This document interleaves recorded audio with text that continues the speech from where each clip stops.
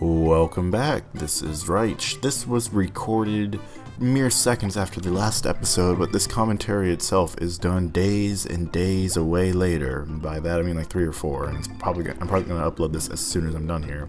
So, I'm looking at the little Cranky Balloon shop, and all the other banana juice, heart point things, and the parrot item also. I was wondering at this time whether or not the heart was like a permanent thing. I assumed it wasn't, but... So, Squawk helps you find puzzle pieces, which is super convenient if you're like a completionist. That's not me. I have this at the worst angle for commentating, but whatever. So we're gonna play, obviously, because that's what you do at the treetop bop. I believe that's assonance. I said that when I recorded the video, but I do not remember, or I never actually checked out whether or not that's actually assonance. We got the fat fucking trees in the background. They're bulbous. And so in this episode, I was like, yeah, come on, we're going to be speed running as I stop to blow the dandelion. But I try to use a lot more rolls for the sake of speed. We're going to get that bounce combo, trying to get that 1-up from Mario style, even though that doesn't work here. And here's me trying to remember exactly, like I keep mixing up controls. And we gotta get that K, because, you know, I won't get, oh yeah, I thought it was kind of funny how I got that banana and then still, like, made it up. Yeah, this is actually the furthest I ever got in this game. Like, I put it down around here because I died a few too many times. I was like, fuck it. But, yeah, this is... Yeah, I just, like, Diddy is my lord and savior, and right already, I just kind of threw him to whatever. Obviously, those are spikes. We want to stay away from spikes, so... As he's just humbling along. This is actually really hard to time, but I still got it, and I felt really happy about that. Because I felt like I'm just super easy from getting hit. Considering, like, the time frame you have is not big, but once you can roll, you realize it's a lot easier. Still gotta blow on the dandelions, because for some reason that's, like, obsessive. And here's where we bust out the Rambi. Using this game like other Donkey Kong countries. I forgot he couldn't jump on, he can go on spikes at first, but we had to pop open Diddy. Just cause, and I was like, oh yeah, that's a thing, and I busted open these blocks to find a puzzle piece, and I was like, alrighty, I'm not getting all these, but I'll get the ones that are in front of me. So as we busting open banana coins, I'm trying to figure out how I can get up here. And I totally, like, didn't pay attention much to the fact that those platforms can be tilted left and right. And then I was like, oh, okay. So Rambi round 2, busting up everything. And I'm just gonna say fuck it and just go on the ground because it's easier. And get the little hollowed out puzzle piece. And gotta get my boy Diddy. And I was like, oh yeah, these things tilt. Let's stand on the left part of it, right? Yeah. And then just slap that Rambi ass towards speed. And I was like, oh yeah, that thing's on fire. That's probably something we should avoid. But you know what? I'm back on Rambi again, so who cares? So here we are. Hidden zone. I actually like these a lot. I wonder what the, oh yeah, this one. This one takes a lot of aiming, so like, I remember I go pretty close to the clock on this one. Yeah. Like, I was so, like, waiting for the exact one. Like, I didn't always go for what was quickest, I just went, like, each time I got in a barrel, I decided what I wanted to do.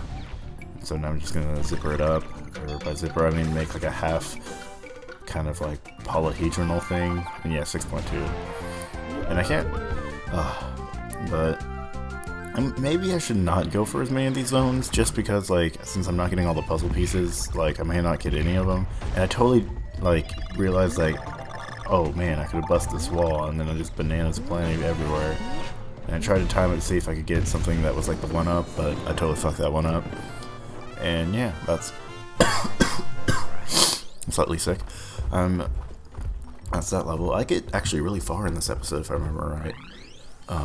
Well yeah, you guys can see by the clock, and here I was like, oh fuck, what am I gonna do about unlocking that? Maybe I'll come back to it in another episode. I'm probably just gonna, like, look it up, considering this isn't the kind of game that I want to, like, spend a ton of time on. This is more of just a filler for me.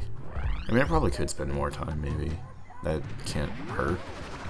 So, no Rambi, no running, but...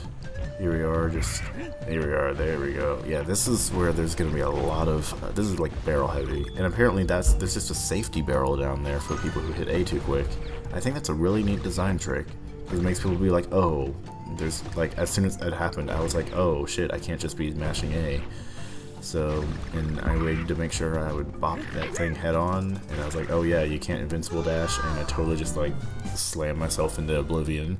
But it's Donkey Kong, you're supposed to do that a few times, but now I got no Diddy to back me up on my rolls. But, so yeah, I don't know why I took the time to kill one and then like individually walk over. I'm being super precarious? No, not precarious, super cautious. That's the word I was looking for. So yeah, we're just gonna be aiming the bananas, and this time I made sure to get the coin, because I was like, yeah boy. And the drumming spiked rock, clearly creative thread. And yeah, that was me trying to pick up the barrel, trying to remember how you pick it up. And got my boy Diddy again. Gotta get that O. I gotta move on to the new thing. I almost like slammed myself into the ground there. I remember that specifically, and I was like, oh, like, Jesus. So, oh god, this would be so much easier if I had live commentary, but sometimes just your microphone wants to be a piece of shit. And I was like, oh shit, I probably need Nitty. So I made sure you get him back, because I am not the most talented at this. And yeah, there we go. Ooh. Yeah, I was super unsure about the perspective on that one, but oh well. And yeah, everything from here, this is an extremely barrel heavy level. I never understood like the design as, I don't know how you get that puzzle piece, by the way. I don't understand the necessary like design aesthetic of Donkey Kong. Like, it's supposed to be super platforming, and then you got these like action trigger sequences that are like just all like basically like quick time events in disguise. Like, you don't feel like it's a quick time event, but it basically is, because you gotta just time a button press. And I just think it's a really interesting concept.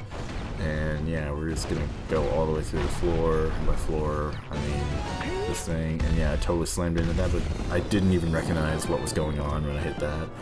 But yeah, we got almost all the letters, not a puzzle piece in sight. Whew. So I'm going to move slightly closer to the mic. This is going to be fun to edit all the volumes. So, here we are, the second to last level, and I see it's the crazy cart, and I'm like, fuck, if I remember anything from Donkey Kong's countries of the past, this is going to be an absolute nightmare. And it isn't. I can say that, but it was fun. I love these levels. Yeah, like, this is another weird thing about Donkey Kong Country. Instead of platforming, we just got this on-rails, like, jumper. Like, well, I guess it's cart platforming, really. It's just like speed based instead of like character based. I just think that's really interesting. Like, Mario games don't really have that such a dynamic shift in gameplay that much, to my knowledge, because it's always character driven. I'm like, yeah, there's totally something over to the left, and it's another bonus room. So here we go. Like, Mega Man, like, it switches it up with the bosses, like, being a much bigger focus, but, like, it's never, like, fucking, like, Donkey Kong. Like, Donkey Kong Country bosses, it's still, like, mostly just platforming Mario-style bosses. And here I was like, oh god, I have to run all the way over to the other coin. This is gonna be annoying, and I just hit the ceiling. This is not gonna be good. And yeah, I was running out of time, and just clocked it, and oh god, nope. That's... I remember when that happened, I was just like, are you fucking kidding me? I'm an idiot. So... Yeah, I'm just trying to always gather my things. I'm trying to, like, pop down here. I believe this is just an alternate entryway towards the beginning, which you get shot into right here. Because you totally could have gone right? So here we are, carting around. I'm gonna start jumping right in the beginning just to get some time to get used to the jump arc, which I feel like is a great design thing. And I thought, like, you totally jump higher automatically if you just hold down 2. Apparently you don't. And that one enemy before there was a trap to try to get you to jump into the thing. And so here's me, like, just practicing getting up here. I didn't care for the, like, I knew it wanted me to get to the upper rail, but I was like, F that. But I gotta get the letter, cause, and I didn't want to fuck up that jump with the puzzle piece. And so we got differing camera angles, closing it in on this. I keep ducking just to be like, oh man, yeah, just look at me, duckparade.usa. But the closing in on the angle, I think, actually makes this more interesting and way more intense, because you have to, your reaction time to things becomes slightly less, so the intensity is there. And balloons, god damn it, words that start with B. So, yeah, I have no idea how you get that N either without dying, and here's where I die, I think. Yeah, because you can control your jump height, or I don't know if you actually can, but you can time it to not jump straight into that. Like, it's another one of those traps to catch you, like, the entire time you're timing things as late as possible, and then you design an enemy setup where if you go as late as possible, you get hoed. And yeah, see here, I jump a bit earlier. Yeah. And the rest is just kind of whatever, but you gotta pay attention to the last one. I like the design on these stages. Like, I feel like I can feel. I nearly died right there, but like I feel like you can feel the intent so much so more. And here it's like pretty much obvious it's about to end, and I just slam onto the rails, and yeah, get on, and we did it, man. We did it, and 5 bananas to end it all. And this is where I was originally going to end the episode, but I was like, you know, maybe this won't take too long. Let's try a boss. You guys deserve a longer episode. So, here's me fighting Mowgli's Mound. And, Mowgli's Mound.